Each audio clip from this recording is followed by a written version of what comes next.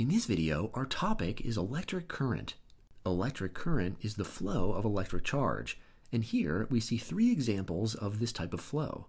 A light bulb lighting up in an electric circuit, our finger getting a small electric shock when it comes near a doorknob, and even a bolt of lightning are all examples of electric charge in motion. Before we talk about electric current though, let's think about a current that we may be more familiar with. Say that we have a channel that carries water, and this water flows left to right as we've drawn it. Water flowing like this, all moving along in the same direction, is called a current. And beyond describing the current as fast or slow or somewhere in between, it's actually possible to quantify it. We can say that current, which is some collection of objects flowing together, like water is flowing in this channel, is equal to the amount of the flowing substance divided by an amount of time. Say, for example, that we stood at the end of this trough and we counted off, using a stopwatch, some amount of time, say 1 second. And say further that during that time interval, we were able to collect all of the water that flowed out of the channel. In that case, we would have measured the amount of flowing substance moving through this channel in some amount of time. By knowing those two quantities and taking their ratio, like this, we could calculate the current flowing through this channel. And this method applies to any kind of current, whether it's water flowing or some kind of gas or even electric charge. Now, when we're talking about water, we know that it's gravity that causes this substance to flow. But when we talk about electric charges, negative and positive, it's a different force entirely. Whenever there's an object with a net electric charge, that object creates an electric field around itself. This field, which points inward for negative charges and outward for positive charges, has an effect on any other electrically charged objects nearby. Now, let's imagine that these two charged objects are fixed in place. They can't move. But let's say that we put an electric charge between them that is capable of moving, and that this is a positive electric charge. Because of the electric field that this charge is in, it experiences an electric force. If we recall the rule that like electric charges repel and unlike charges attract, we can see that this positive charge will be drawn to the negative charge and it will be pushed away from the positive. Now, let's think about what would happen if we increase the space between our two fixed charges and we also put lots more positive charges in between them. Now, every single one of these charges would again be drawn to the negative charge and it would be repelled from the positive. The charges as a group would start to flow from right to left.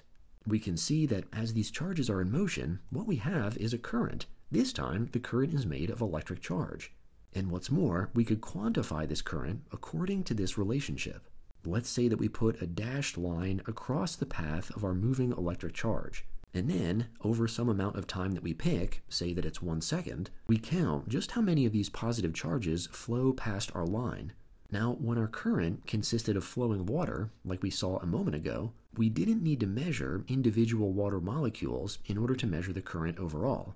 That's because in that instance, our flowing substance was simply water. But now our flowing substance is electric charge. So it will be important to know just what is the electric charge of each one of these moving charges.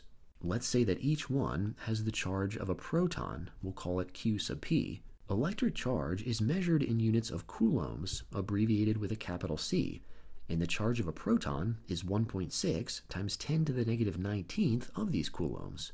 So, each one of these positive charges has a net charge of 1.6 times 10 to the negative 19th coulombs, and these charges are moving past our line and we're counting them. And let's imagine that after we let 1 second of time elapse, that's the amount of time over which we'll calculate our current, we count a number of positive charges that we'll simply refer to as n.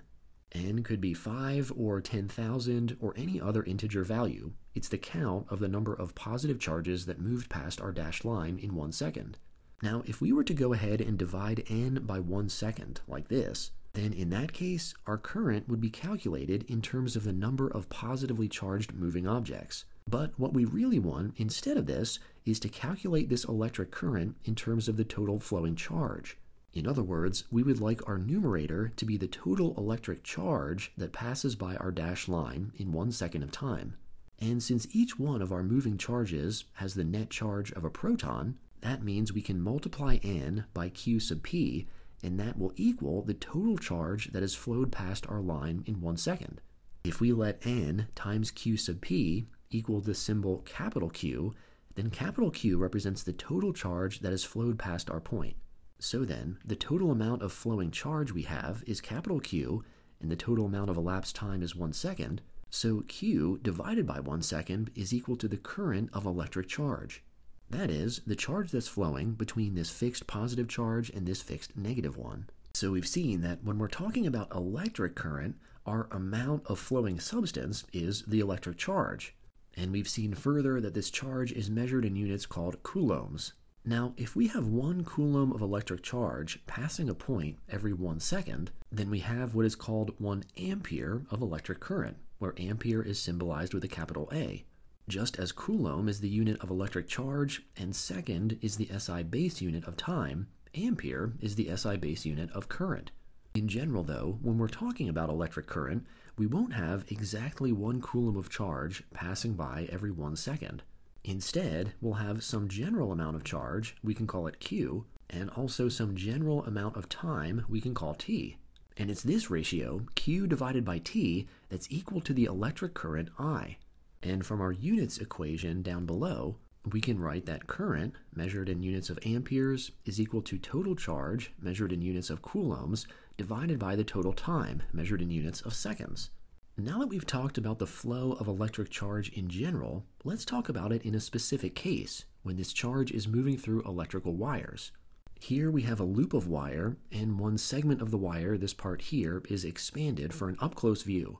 Like all electrical wires, this one is made of conducting material, some kind of metal typically.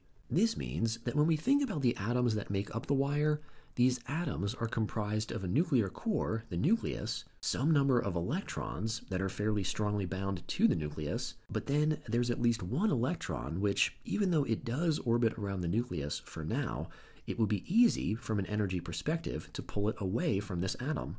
That is, it wouldn't take much energy to strip this electron away from the atom and have it move around freely. So that's how these metal atoms are constructed.